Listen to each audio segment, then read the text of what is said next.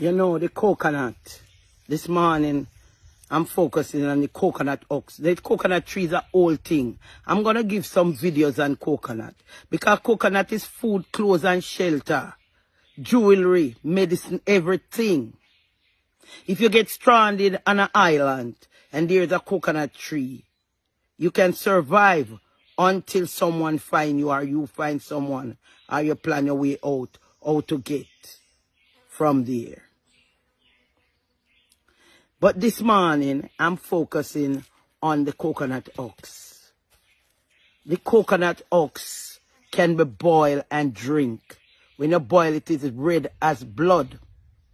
It is good for cooling the blood. It's good for your eyesight. It's good for fungal infection, internal and external. It is good for diabetes.